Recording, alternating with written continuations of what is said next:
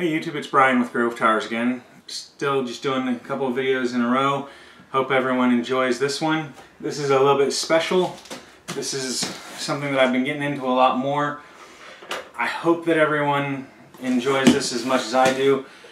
I've noticed that a lot of people seem to like the unboxings of specific things, especially what's in this box. I'm not sure, however, if anyone is interested in the specific item, but we will find out soon enough. So here we go. Hope everyone's ready. Packaging. There it is. So it is an eVGA GeForce GTX 1660 Ti. So it is an awesome little graphics card. It is definitely smaller than the 2070 box. So it's an interesting package.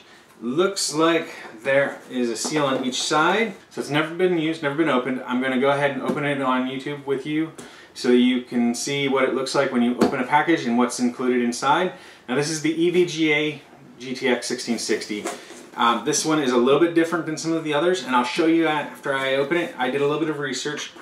Unlike the 20 series, the box doesn't split on the side where you can just and then open. This one opens at the top and the bottom.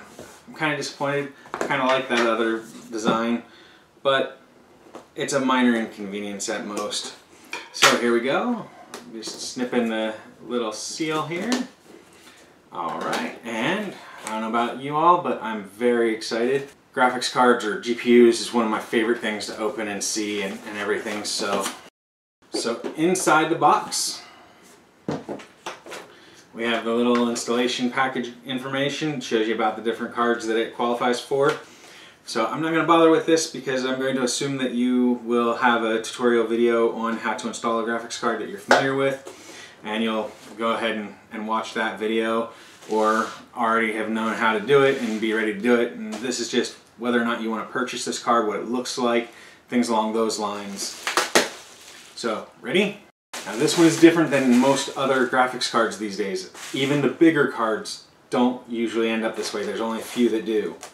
So it's really well packaged. That's nice. I still prefer the package of the 20 series cards. The 2070 XC Gaming Edition was better packaged in my opinion. I really did like that better. But, you know, we get what we get. So now, here we go. For a small card, this is a beastly one. So this here is a single fan, but the thickness of it is extraordinarily thick for this type of a card. So here is the 1660 Ti from eVGA. It is a single fan card, which is nice, means it's going to be small. It has a single 8-pin adapter, so it's not a huge power hog. The biggest thing in my opinion, however, is the fact that it takes up 3 slots in your machine. So if you're looking to do more than one GPU, one thing, it does not have SLI capability, so you will not be able to SLI 2 of them. So do not waste your money buying 2 thinking that you'll be able to SLI them. However, there are other things out there that you can use multiple GPUs for, such as mining and whatnot. But if that's something that's of interest to you, keep in mind that the slot takes up 3 slots in your machine.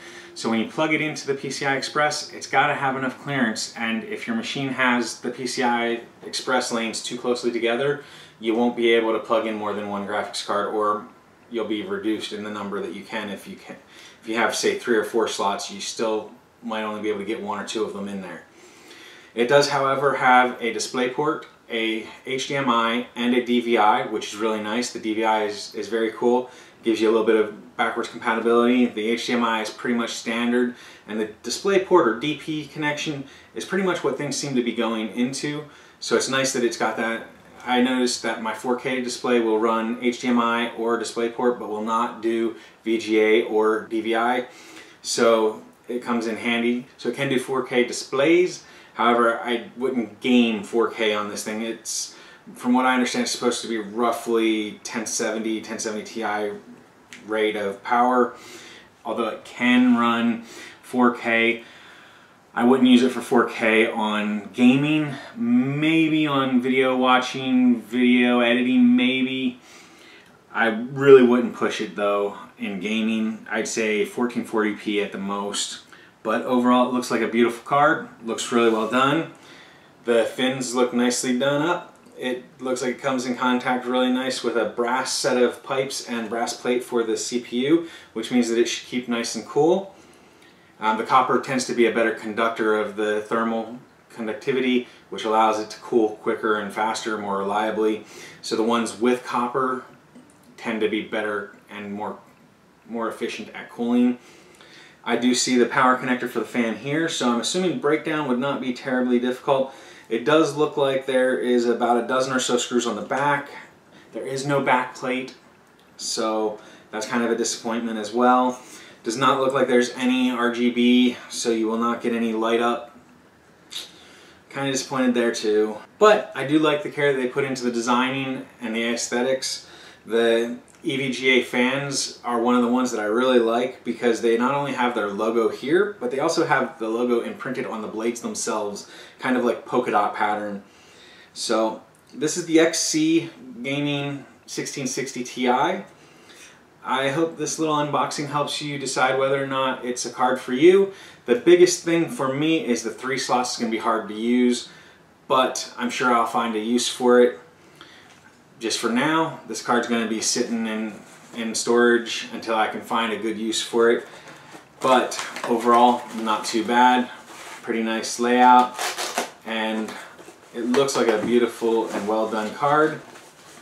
And I do look forward to eventually using it, just probably not going to be until my kids are ready for an update, and seeing as how they just got their stuff, I'm not in a rush to do that.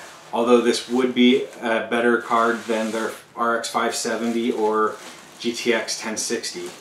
So, but overall, I hope that video helps you decide whether or not to buy a 1660 Ti, or at least the 1660 Ti from eVGA. Again, this was the eVGA 1660 Ti XC Gaming Edition, and they have multiple editions. They've got an XC Black, an XC Gaming, and an XC Gaming Ultra. This is kind of the middle of the line on theirs. If I remember correctly, it was about $280, $290, something like that. I'll put a link down below. Not huge cost, but no RTX features, which again disappoints me because I like that ability to play the new games and new apps that are going to be using it.